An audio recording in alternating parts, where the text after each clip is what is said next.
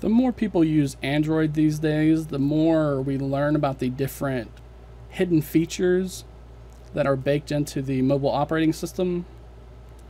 So for example, when you swipe down from the top, if you just want to go straight to the full quick settings page, you can actually do a 2-finger swipe down instead of having to swipe down and then swipe down again. One of the newest additions to Android was the Quick Apps Switcher. That will let you switch between 2 different applications very quickly by just double tapping on the Recents button.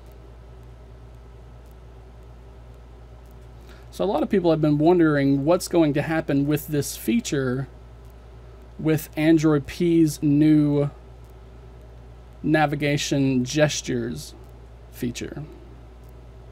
But surprisingly enough, Google has thought of this, and the feature is still there when we have the navigation gestures feature enabled.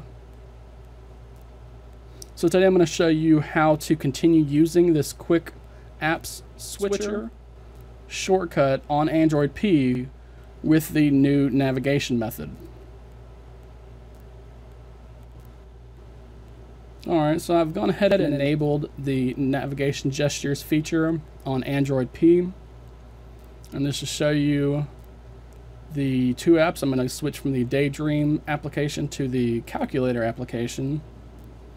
So instead of tapping twice on a button that is no longer there, we're going to swipe the home button, that dash icon, to the right to switch between the 2 applications. Just a simple swipe switches us from one application to the last application we have open. And depending on how you enjoy doing a double tap of a button, this might even be an improvement to the Quick Apps feature entirely.